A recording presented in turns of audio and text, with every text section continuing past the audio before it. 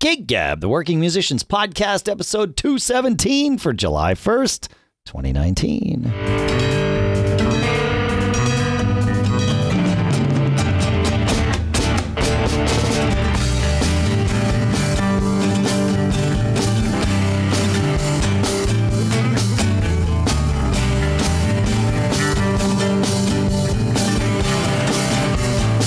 Greetings, folks, and welcome to Gig Gab, the podcast that's by, for, and about working musicians.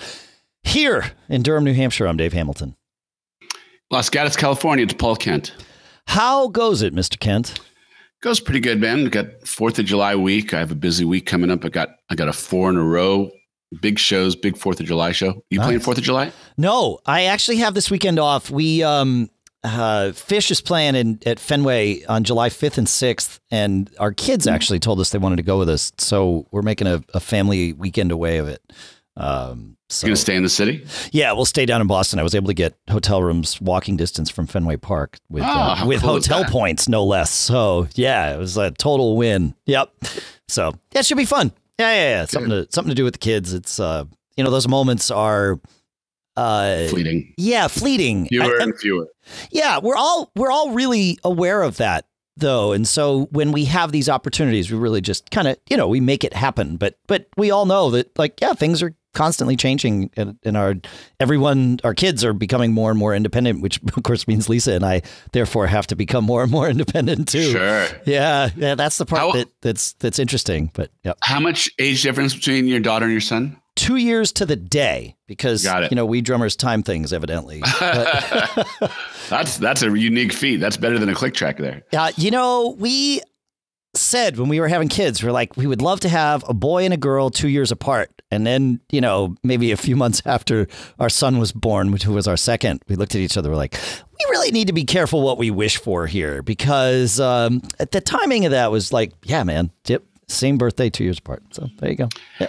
Hey, I have a new wish list for an interview subject. Have you heard of this guy, Jacob Collier? Why do I know that name? I think he's kind of getting a lot of awareness right now. So he's this young composer, singer, multi-instrumentalist, right? Okay.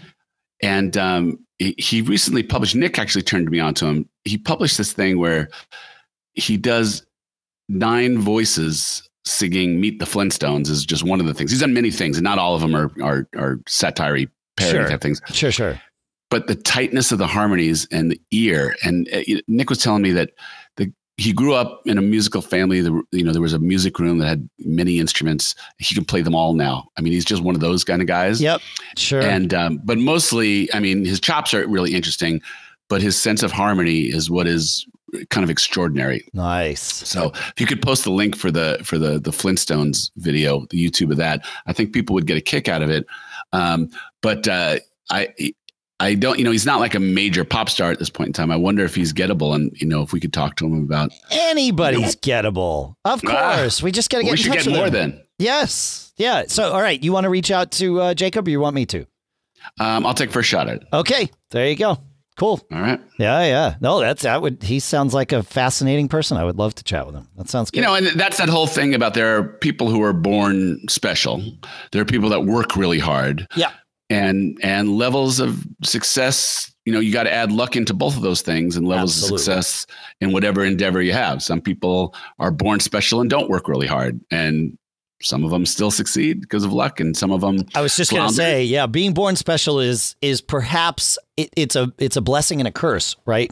Because you think, oh, I don't have to work very hard. I have the ability to play these instruments or sing these things or whatever it is, But the reality is that you can be an unknown natural talent, and unless you develop that into something that's marketable, and then also go and market it, like work really hard, it might not matter what you were born with. In fact, luck is the great equalizer, right? Luck, totally. You don't know where it's going to strike. And remember, as in all situations in life, there's not just one aspect to achieving a goal, right? Like Correct. You said, there's hard work, but there's hard work in chops. There's hard work in marketing. There's hard work in songwriting. There's hard work in, there's all sorts of avenues where that sun may shine on you and lift you to a new place. You got to kind of go through life with humility and wonder, and just keep doing the best you can, using the skills you have, developing where you want to go, and then hopefully if you do all your stuff, then the karma gods will shine down on you. Yeah, see, I don't necessarily believe in luck. I believe in happenstance, right? Like there are things that you cannot control, and an opportunity will be presented to you, right? But if you are not prepared to leverage that opportunity, it doesn't matter that opportunity presented itself, right? That someone else came to you, or it was just like the right timing or whatever. If you're not ready to jump on it, man, then that's that. So like, yes, there's luck in that sense that these opportunities just, an opportunity might appear for you, or many might appear for you. But if you're not prepared, even if it's just being emotionally prepared to say, yep, I can jump on this, I can do this right now, then it passes you by. So you got to be, even if you're just naturally talented, you still got to be ready to do it. Well, you got to recognize the opportunities. So and a lot of times it's the hard work that kind of opens your eyes to that. For me, it certainly is. I used to think, wow, it's weird. Like if I'm playing my drums all the time, even if I'm just home, like practicing, then suddenly I find these offers from bands or, projects or whatever. That's what I want to do. And the same is true in business. And it finally dawned on me. It's like, I'm not like manipulating the universe somehow. I'm manipulating my perspective on things by playing every day or whatever, 3 days a week, however often it is. By doing something with repetition and intention, you kind of open your mind and focus your mind rather on that thing. And so you'll notice stuff that may have otherwise just passed you by. So I think by focusing your mind, you are manipulating the universe. I think they're the same thing. It's the same thing. Correct. You're focusing so that you're going to notice, hey, wait a minute, there's an opportunity over there, which if you, had your head down doing something else, you might not pay attention to. So that's right. Yeah. Hey, we got an email from Kevin after talking about tempos last week. And he shares so many great things. I'm just going to read his thing and then we'll probably deconstruct for a few minutes here. He says, regarding tempos, I've gone the whole spectrum on this. In the early days of my current band, as well as with previous bands, going all the way back to when I started gigging in the 80s, we always had the drummer responsible for the tempo. My band in the 90s would occasionally play to sample loops, but no click, so the drummer would have to pay extra attention to keep us in time with the loop, and he also triggered them if we got out of step, so he could just turn it off and turn it back on or whatever, he says.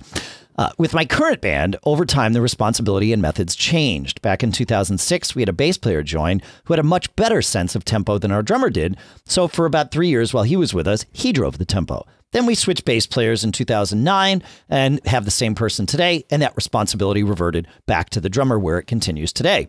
Our current drummer is also a drum teacher and swears by using a click. So 2 years ago, we went all in with using the click. The drummer uses an iPad, so he has both visual click and audible click. As long as we have our own in-ear monitor system, we can all hear the click if we choose. It's on a separate track. He says, though in the rare instances we can't, our drummer still has a visual click and then will be much more pronounced with, say, using his hi-hat to keep us in sync. He says an example of this is they're in Wisconsin and sometimes they play tailgates for the Green Bay Packer games. Mm-hmm. And the NFL doesn't allow use of unapproved wireless systems on game day. So they either have to be wired in-ears or no in-ears. So that's one of those scenarios. He says, all of this together, he says, I used to be against the click, thinking it took away from how songs tend to breathe. However, I've come completely to the other side after listening to show recordings recently. The past few years, the band sounds much more consistent and under control with how it plays. Plus, in hindsight, we started to realize that when the bass player and our previous drummers would have a few beers, their sense of tempo would change, and I've jokingly called it racing fuel. Now, we had a previous drummer fill in late last year who doesn't use a click, and really, we noticed how over the night things would get incrementally faster as the show went along. You can argue with each other about what the quote-unquote right tempo is, but you cannot argue with a click. The other bonus of using a click has been with the video recordings of our shows. We can pick good audio track from, say, one show and different video shots from other shows, and everything just magically syncs up perfectly, which makes making a promo video so much easier. He says, I hope this is the kind of feedback you're looking for. So yeah, absolutely. This is great. And for anybody else, feedback at giggabpodcast.com. We'd love to hear from you. But yeah, there's a lot here. I'm with him on the click. I won't say it's universally better. And actually, he's not saying it's universally better either. It's better for his scenario, certainly. And I would agree with that. Some bands, some different scenarios, playing to a click, it can be a huge stress reliever. Knowing that, like, especially if you don't know the tunes, if it's a new scenario or, you know, you've got different singers coming in or whatever, it's great to be able to just say, okay, yeah, there's the tempo. That's it. There's no guessing game on stage. Adrenaline doesn't factor in, and you can just play. And I, as a drummer, I actually love playing to a click. And I grew up playing to a click, so like it's not a foreign thing for me. It's not a weird thing.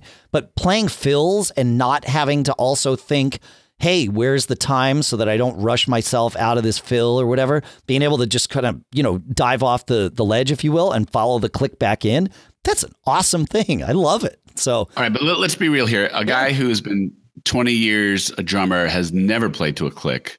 Can you learn to play to a click once you've been a drummer for a long time? I think so. I think anybody can. Yeah. I mean, if you think about it, you probably already have some experience playing to a click, in a sense, right? Because if you're following another musician, you are playing to their click. If you're used to playing along with records, even if they're older records or records now that aren't recorded to a click, you're still playing along with someone else who, you know, is your click, whether it's a consistent click or a modulating click, like that's a whole different story. But, you know, the ability to listen to something and play along with it is a skill that certainly a 20-year musician would have. So, yeah, I think not would have, can learn. Well, but that's what I'm saying. If you've been playing for 20 years, unless you've just been in your basement playing alone, you've been playing with other people's clicks, you know, whether it's an official click or a musician, you know, who's driving the groove, or like you're used to listening and hearing time cues that aren't coming from inside your own head. Mm-hmm. So I think so. I think it's a skill that can be, now to migrate that to actually playing with a click versus playing along with, say, a recording of another band where you also hear the drums and that sort of thing. I think that skill can be, you know, sharpened and honed and so, yes, learned. Yeah, I think so. I don't think it's all that hard. It takes time. You know, you just got to do it. And then it becomes a thing that maybe, like me, you'll actually start to like it. I don't know. So I can't tell you, but yeah, I think you can learn it. Sure. Yeah. I don't think it's that hard. I would say to people in that position, hearing the click can be foreign and therefore maybe intimidating, but also just uncomfortable, right? So I would say if that is uncomfortable for you, I would say initially don't use like a traditional click. Maybe set up a drum machine or, you know, use your computer or your phone. I mean, all these things are so available to us now, to just play like a simple, you know, like eighth notes on the hi-hat, 1 and 3 on the kick, 2 and 4 on the snare. So you hear a drum groove happening, just a chat, you know, that, and then play along to that and get used to the idea of playing along to that thing that a computer is generating, but sounds like maybe something a little more human. And then you can just distill that down to maybe, you know, take the hi-hat out of it. So you're not hearing eighth notes anymore. You're hearing quarter notes, you know, kick, doont, cut, doont, God, and then maybe there you are, right? There's quarter notes.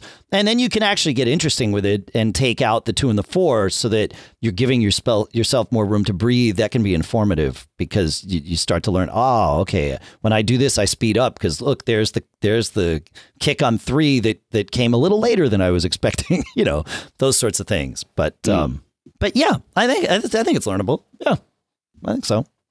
Good.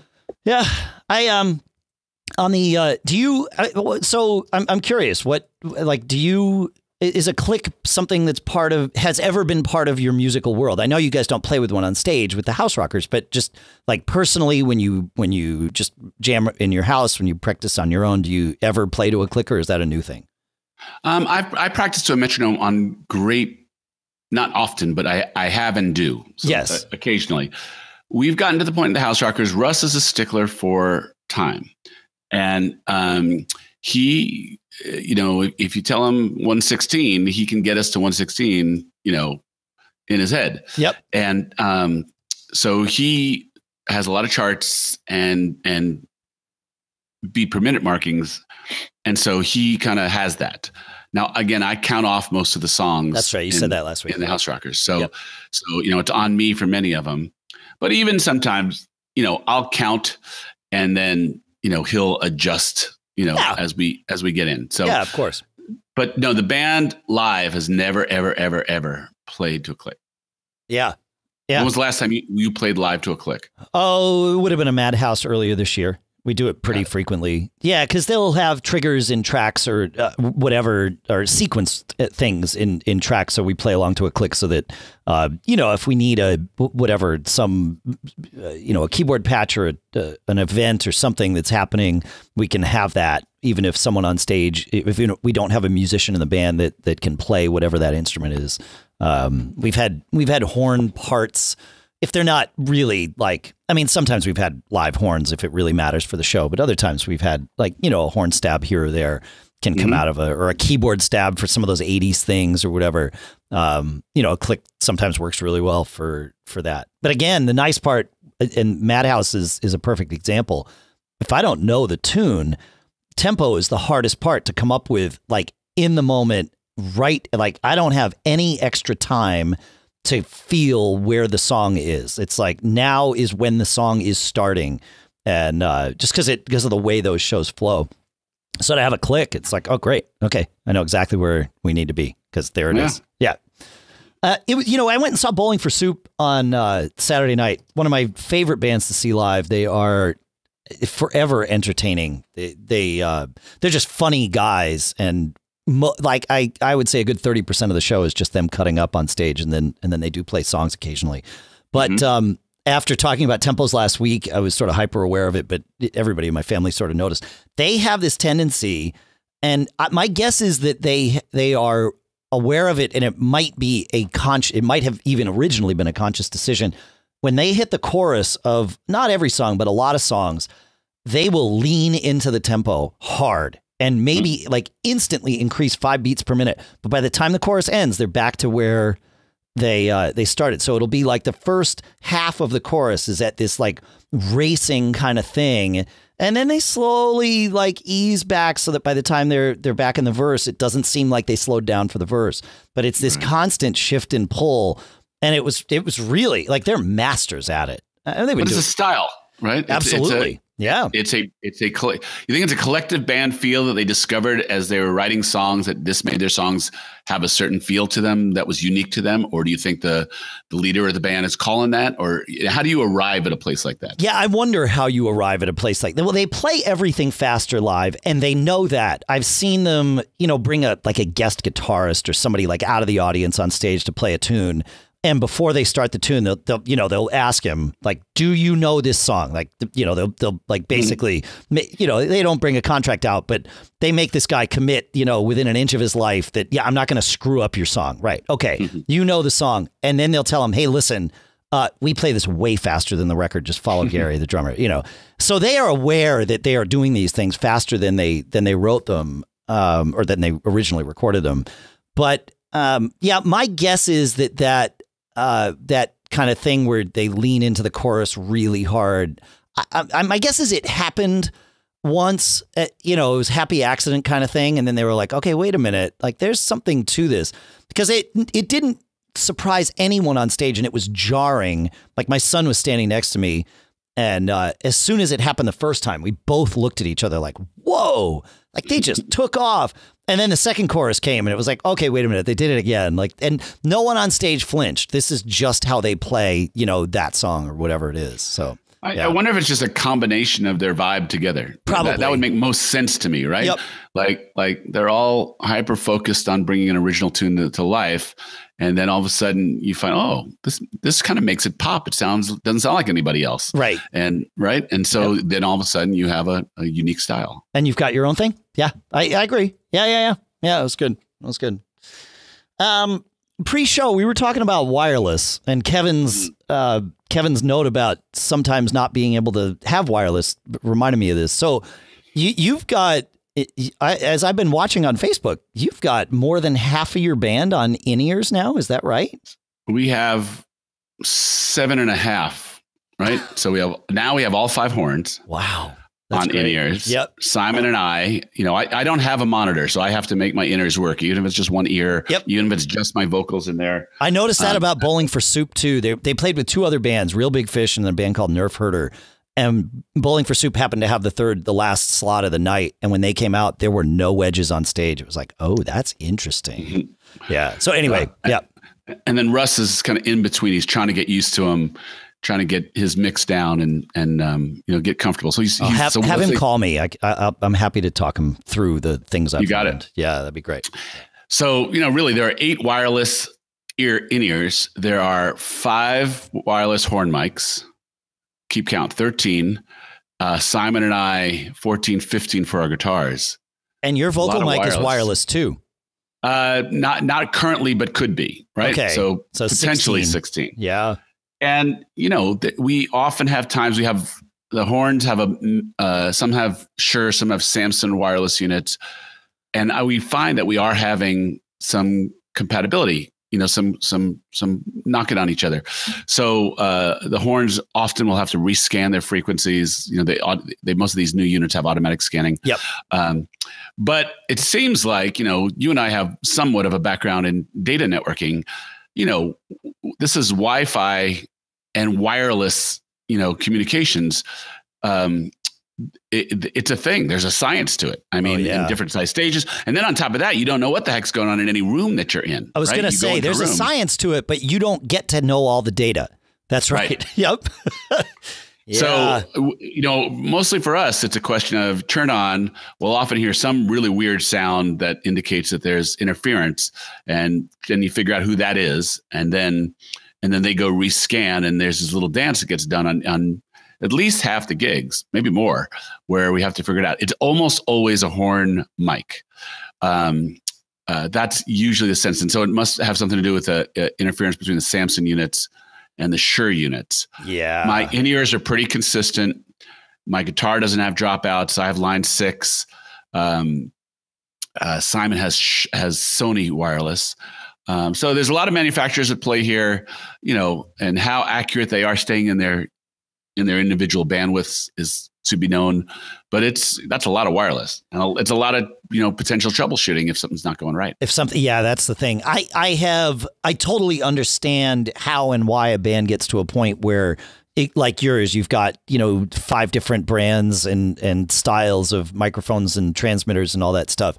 But this is one of those scenarios where standardizing on one makes your life way easier, because that auto scanning often is going to be worse for you than, especially in a scenario like this. I don't know that I would use auto scanning. I would define people on specific channels.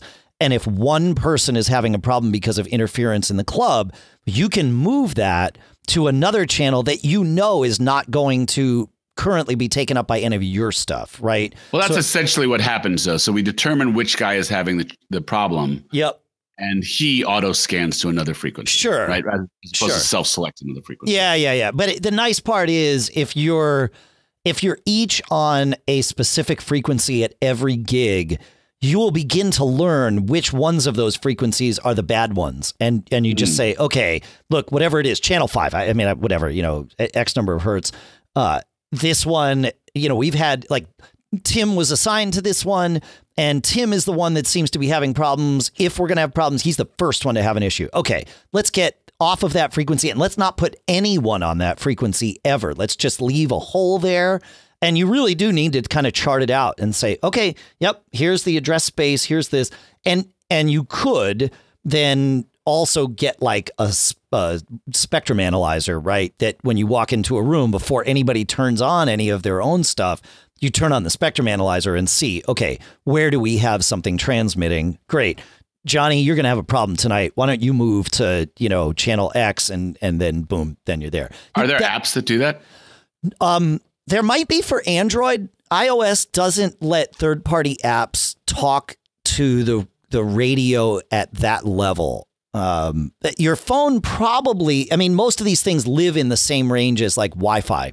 The good ones do. But some of them don't. So yeah, but like an Android phone, it's possible that you could have a spectrum analyzer app that's actually looking at what the radio's hearing. But not on iOS, at least not on jailbroken iOS. But well, I've said this a couple shows ago. It would be great if there was an agreed upon standard for wireless. Well, there is, and it was built into more gear. In the same way, you can plug in a 1/4-inch jack.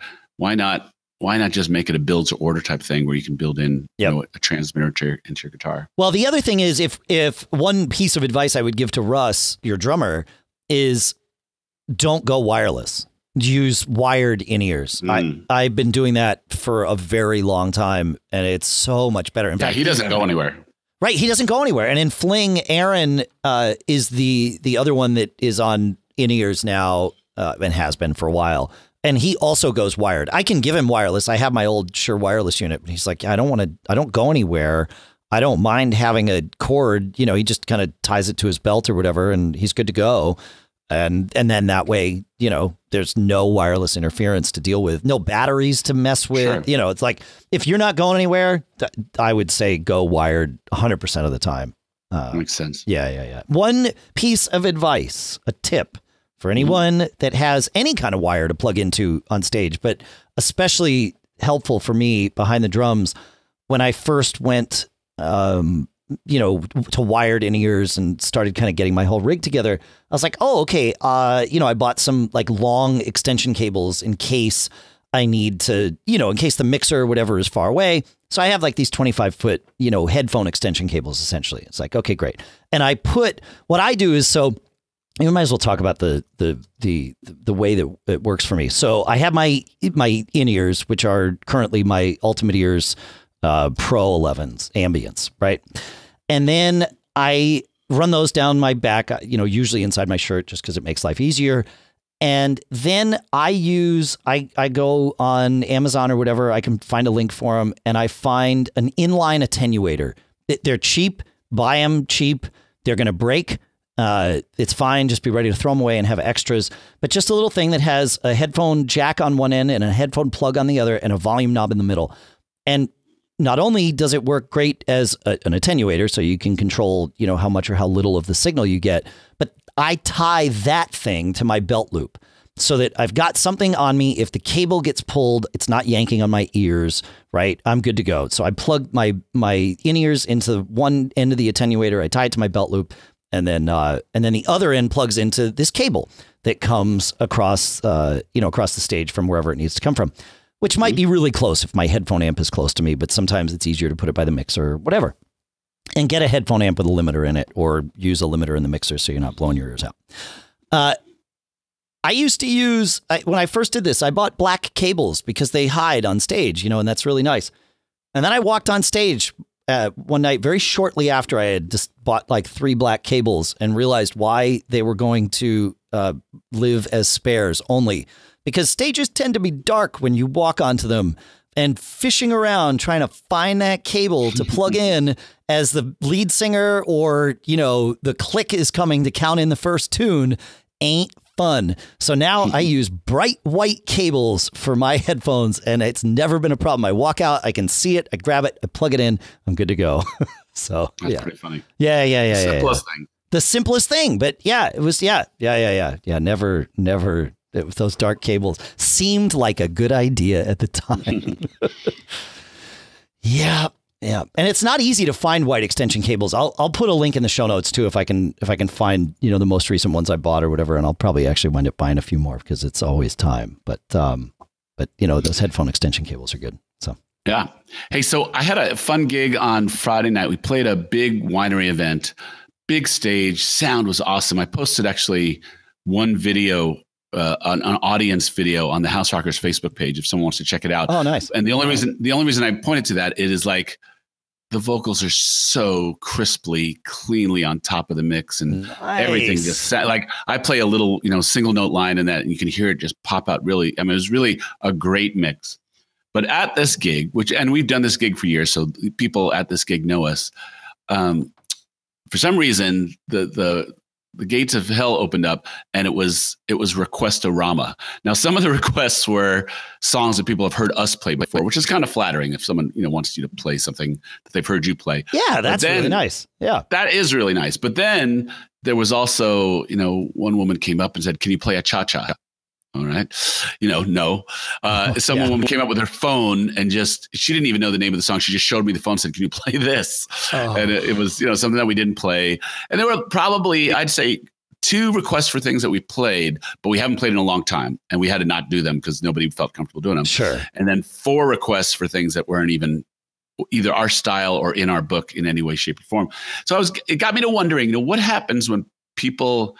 It's always weird to me that someone comes up and makes a request, because to me, that assumption, like, the heck with what everybody else wants, what I want, will you pay attention to that? That's a little bit interesting to me.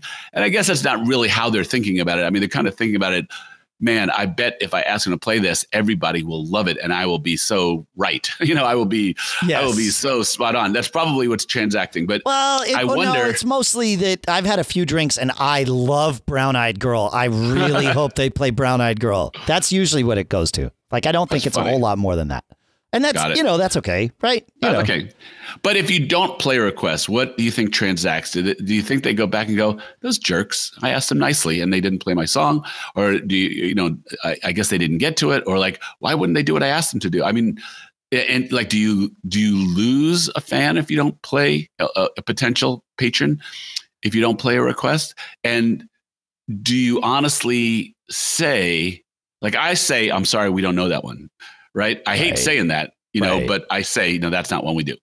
And if it's one that we've done in the past, I do have to go figure out if it's one that's in our current book, then it's, I'll call that's it easy. 9 times out of 10.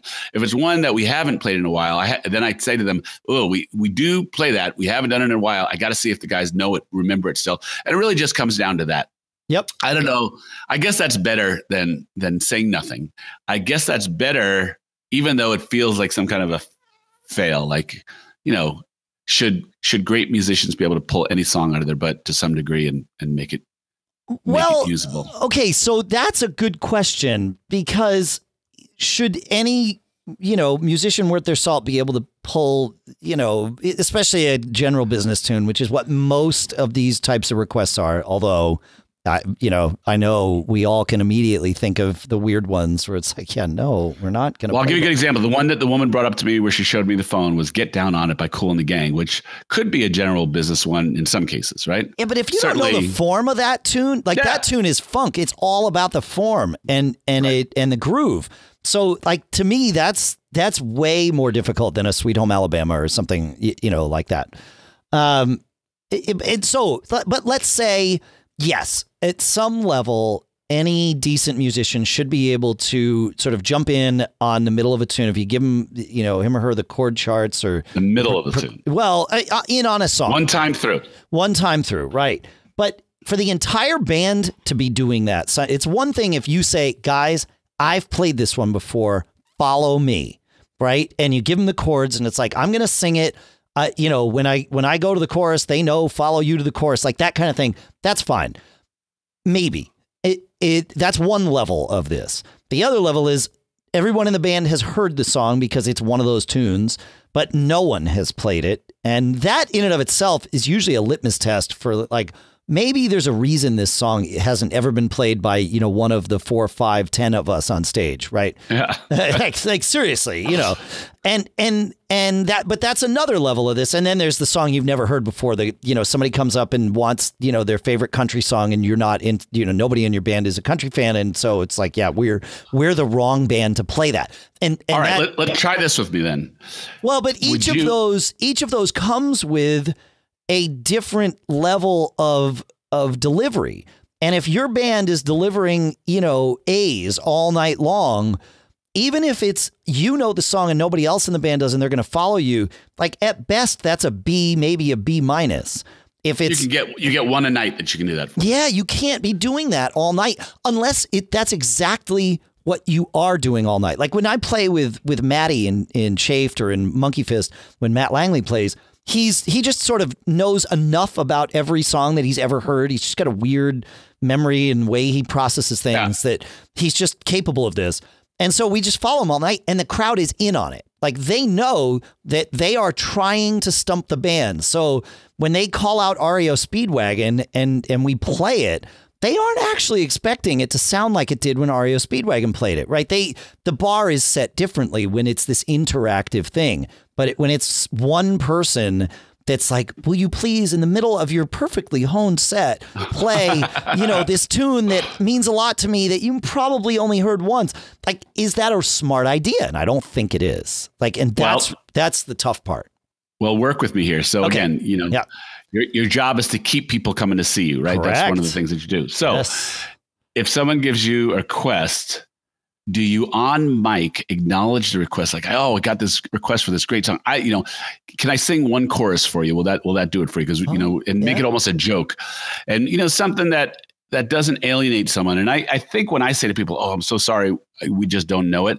I don't know if they go away mad or if they go away. I mean, try to be nice. I think I'm being nice. Sure. But, you know, is that the best way to just be like, oh, I would if I could, but we just don't know it? Honest and direct. Is it better to acknowledge them on mic and say, oh, this really nice lady just came up and made a great request. It's a great song. Unfortunately, we don't know it. Anybody in the band know it? And, you know, even if you get one riff of the horn line or anything like that, is that better than nothing? Or is that you just derailed the show? So I think that's one way to do it. I think regardless of whether you're doing it on mic or off mic, I've found the most success with, you know, when you have to say no, it's like, oh, the first thing I say is, oh man, that's such a great song. Right. Yeah. So now you're acknowledging that, yeah, we would both love to hear this song right now. And then it's, but you know, some version of, we don't know it. Like, oh, you know, that would take a lot of work for our guitar player to figure out, or, you know, the harmonies on that one or the vocals on that one are just beyond us, or whatever it is. Like, we don't want to ruin the song, so we're not going to do it. Like that, you know, some version of we love that song, but we don't know it well enough to be able to deliver it. How about if we play something else? Right. You know, and doing that on mic can be fun. And like you said, if somebody can, you know, play the riff, the hook, the whatever it is, that's usually enough to, you know, to appease someone and engage them, right? That's the idea, is entertaining by engaging. Yeah. And by engaging. So maybe if you mention them, what I often say if I do go on mic is like, is this your favorite song? Because I do not want to mess with your favorite song. We don't know it well enough, and I don't want to put a bad memory of your favorite song in your mind. Yeah. Something that's kind of self-effacingly says, you're awesome. Thanks for, caring enough to come up and talk to us. That's it. Right. That's kind of what we're trying to get to. Yep. You're right. Acknowledge, show empathy, connect, and say that is a great song. But that's it. Like, that's as far as you want to be disingenuous about it if it's not a great song. But again, our job is to keep people coming to see us, and connecting with them is part of it. This is, I always remind you that you've given me one of the best thoughts of how to run a band, and that use your break time to thank people for coming, shake people's hands. It's been the most effective thing for getting people to follow my band. Yeah, this is one of those do as I say, not as I do things. I try to do as I say as well, but you know, and sometimes like that request thing can be the icebreaker for you, right? Like I know it seems like I'm a personable guy, and certainly I like having conversations with people, but I am not the one that will start up conversations with people. That's just not who I am. But I know that. Like we've said on the show before, break time is exactly the time where you should be doing exactly that. You know, you don't actually take a break. You're just not playing. And if someone comes up with a request and it's something I think we might be able to do, another answer I give them is, ooh, not this set, but maybe next set. Right. So now that does two things. Number one, it says we're listening to you. We're paying attention. The other thing it says is you need to stick around for the next set. And then if it is something I think we can pull off, like we had somebody request Brown Eyed Girl at a recent Fling gig, and it's not a song that Fling has played before. I've played it with two of the other members of Fling at different times, but as a band, we've never played it. But you had a quorum. Yeah, I knew. And plus it was like, I know a guitar player knows this song and our bass player knows this song. So it's like, okay, no problem. Like we can fake our way through this. The other guys can either not play or fake their way and it'll be fine. And so I went up to the woman as we were heading back to the stage. I'm like, hey, thanks so much for that request. I'm going to see if we can fit it in. What's your name? And, you know, and then that way I could thank her from stage and make this thing. And we did. We opened the set with Brown Eyed Girl, and she and her friends were so happy. They came up and danced, and then we kept them up for a while. So it was good, you know. But yeah, requests are, it's great, right? Because it means people are comfortable talking to you, which means you've somehow opened that door, or the booze at the bar has opened the door. But you know, like the fact that people don't feel like you're alienating them, that's a really good thing. And so, like you said, you don't want your response to be the thing that alienates them. Yeah, it's tough though. It's tough. Yep. Well, you know what? Maybe it's not tough if you put yourself in the right frame of mind, right? So if the right frame of mind, because again, even if it's nothing more like, oh, that is a great song. I love that song. Unfortunately, the band doesn't know it. You may have accomplished what you want. Right. You connected, you know, you bonded for a moment. You let the person know that you're approachable, you know, come up and talk to me anytime. And maybe you've accomplished that. You know, like many things, it's a matter of personal style. Yes. And you know, the million different variables in any particular situation. I mean, someone comes up and requests, you know, something for Rush or, you know. Yeah. You know, then they're just being silly, right? Then they're just being silly. Yeah. And, but sometimes you should be it's silly fun. too, just be like. Sometimes it's fun to turn those back around on them and deliver. But yeah. But one thing I like to say is you know, especially if we're inviting requests, which sometimes we will, you know, especially on acoustic gigs where it's a little more flexible and you can get away with a verse and a chorus and be done, you know, with a tune and that sort of thing. What I'll say is, you know, if John says, and yeah, we'd love to take your request, we'll see what we can do. We can't promise we can do the exact song, but we might be able to get something by your favorite band. And then I always follow that up with, and if we can't play something by your favorite band, we guarantee you will play something that your favorite band has heard before. So, just, I don't know, it's something to do. Clever. Yeah.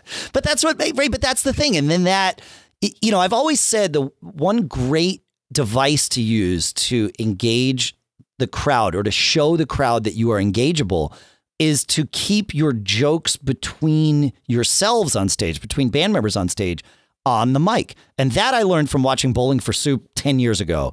And because those guys are cutting up constantly with each other and they're not, I mean, Jarrett Reddick could be and is a stand-up comedian. Like he's really, really got, like timing and everything. He really knows what he's doing. But so much of what those guys do that actually is entertaining is them just messing with each other like we musicians do, like anyone does, like any group of friends does, but they do it on the mic.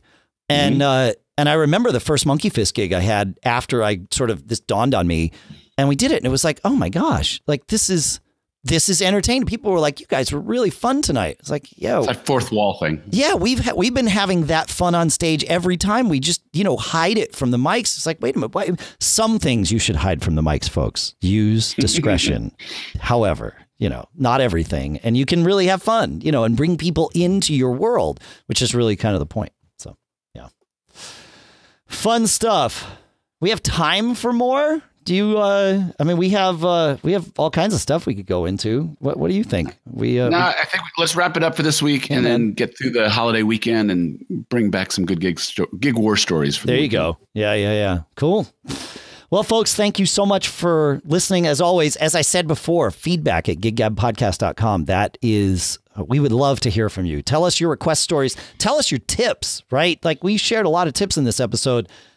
We love it when you share your tips that we can then echo to the audience here. Everybody gets to learn, and that's a beautiful thing. So we're all in it together. We're all in it together. That's the idea. There's no fourth wall. We just kind of funnel it through here every week. And in a sense, that's like performing, isn't it, Paul? Always. Yeah.